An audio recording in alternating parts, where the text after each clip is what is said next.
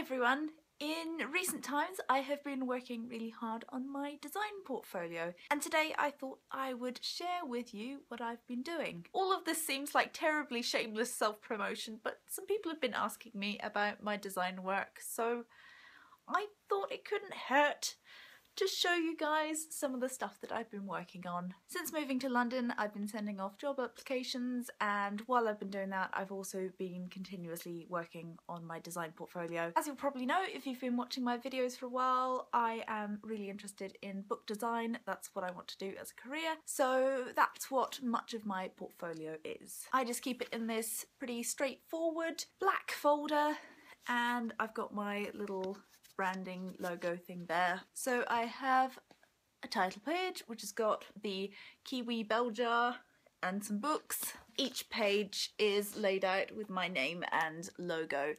So this is a design that I've shown on my channel in the past, and it is for one of my favourite books, Brideshead Revisited by Evelyn Waugh. I actually have the mock-up of the book itself here. This is a book about privilege. The narrator of this novel essentially falls in love with this family, and they live in the Brideshead mansion. I wanted to convey a sense of this on the cover, so I did a bit of research on sort of styles of the time for the wallpaper and also the colour scheme. We've got two of the main characters here, Sebastian and Julia, and then Sebastian's famous teddy bear in the other frame. Because this is a classic novel, I also wanted to keep the colours gender neutral, so that's why we've got this quite muted colour scheme. Next up is my design for Goodbye to Berlin by Christopher Isherwood. This is one of the most famous quotes from this novel. "I am a camera with its shutter open, quite passive, recording, not thinking." That was the inspiration for this cover, and we've got a teacup which looks a bit like a camera lens, and we've got the symbol of Berlin, the Brandenburg Gate,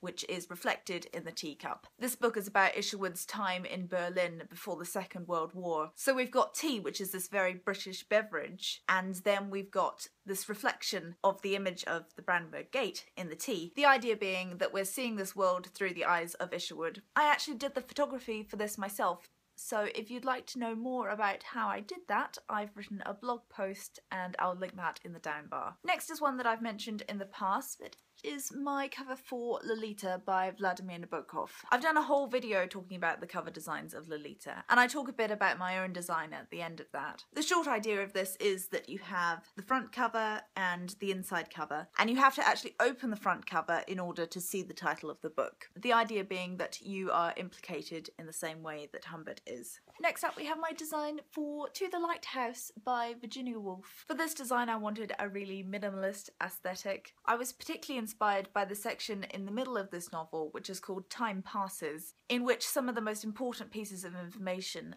are given in these square brackets at the end of a paragraph. So that's why I've used the square brackets in this design. And I also wanted to convey a sense of a journey and of time passing. And we've got this long line going around until the lighthouse. The to the, which is the idea of going to the lighthouse and then actually getting to the lighthouse at the end of the novel. I posted some of these sketches on Instagram a few weeks ago. We've got shells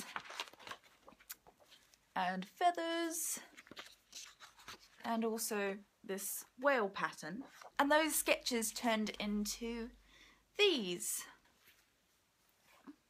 So these are a series of New Zealand modern classics, and here I wanted to take one design idea and extend it across multiple books. So we've got the same typography and style across all three, and I think they go quite nicely together. The next project really was a labour of love. Catherine Mansfield is one of my favourite authors, and there are very few beautiful editions of her works. So I wanted to make a design that reflected her New Zealand roots, and there's actually a collection of her New Zealand stories that had been published in the past. However, I wasn't too impressed by the cover design, so I decided to make my own dust jacket. So these are the sketches that I started off with. So they're all done with ink, and then I put those into Adobe Illustrator, and this is how it turned out. So I coloured it in these quite bright colours against that black background. My idea was also that the tuis here and here and here would be done in a UV spot coating, so they would shine and show up in different lights. Unfortunately, I didn't have the printing budget to do that,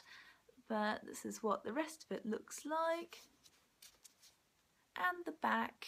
So aside from the rose, which is to represent her British side, all of these are New Zealand plants. So we've got the yellow kowhai, and these little white and pink flowers are called manuka. We've also got New Zealand flax flowers, as well as some rata. All of this was pretty time consuming, but I'm really pleased with the finished result, and you can see why I get through so many audiobooks. So those are the finished book designs that I have.